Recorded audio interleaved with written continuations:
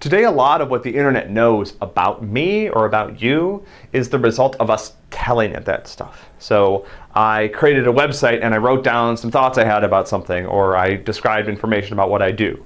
I went to Facebook and I told Facebook I like this band or I don't like this band, and I posted things and I uploaded photos and stuff like that. And so a lot of the information that's online about us is consciously there.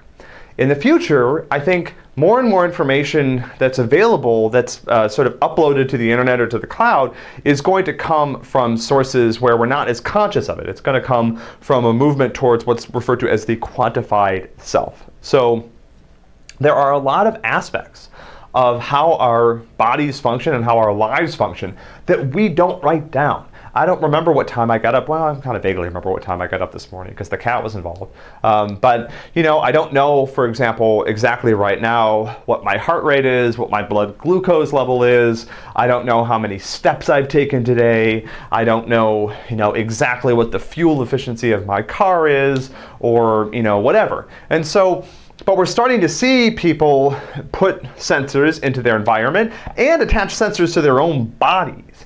And those sensors are going to start to generate a lot more data, both from the Internet of Things around us and from wearables on our own body. And that data is going to start to become part of our public profile on the Internet. And so a lot more data is going to be available on the Internet that is harvested sort of directly from us. So, what can I do today? Well, I can attach some sort of Fitbit to my wrist, and that Fitbit might be able to track my heart rate. That Fitbit might be able to determine how many steps I've taken. We already see a lot of people do this to try to sort of better understand themselves, to try to get in better shape, whatever. I might be able to, when I start using these augmented, now it looks like a Ninja Turtle a little bit, augmented reality glass type things, at that point, I can imagine having a high resolution video feed of my entire life. So, or maybe I wear something like on a pendant around my neck that's a camera. So and people are already experimenting with this.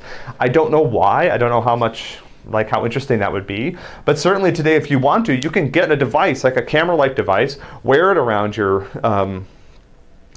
neck, and it can document your entire life. You can have a full resolution video feed of every day, start to finish, from when you wake up in the morning till when you return to bed at night, everything that happened to you. And you can quote unquote never forget anything. Now, you're not going to remember most of it, but there will be some sort of documentation of the whole thing. Right? So whether it's health sensors, whether it's various types of video and audio feeds that allow us to create memories and some evidence of our lives, there's a lot more information about the world around us that we can collect. Now, the move towards the quantified self is interesting because the premise here, so for example, why do people put on Fitbits? Why do people wear heart rate monitors and things like that? The premise here is that more data is good. So if I could just better understand myself, so now I can go and I can get full body scans and things like this, and I will find out things about myself that are helpful.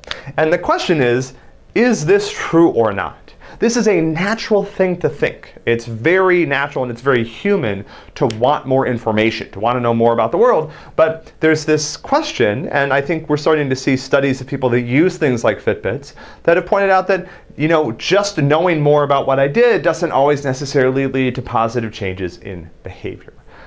In certain cases, knowing more about myself can actually lead me to overreact to perceived differences between myself and others that actually are completely, sort of unharmful and would have been completely okay had I not known about it. So to some degree, some of the things that we're finding out about ourselves might be things that we would be better off knowing, not knowing. As opposed to knowing.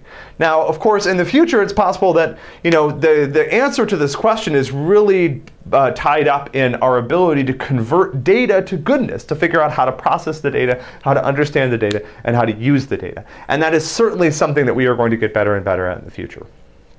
But I fully expect that 10 years from now, 50 years from now, all of us will be generating data feeds constantly whether it's medical data, archival data about our lives, whatever it is, we're going to be, we're going to increasingly become sort of high bandwidth sources of data. That data is going to be fed into the cloud, into the internet. It's going to be used by a variety of different services with the goal of trying to improve our lives, try to help us be healthier, be happier, and overall sort of improving the world. We'll see whether we can get there or not.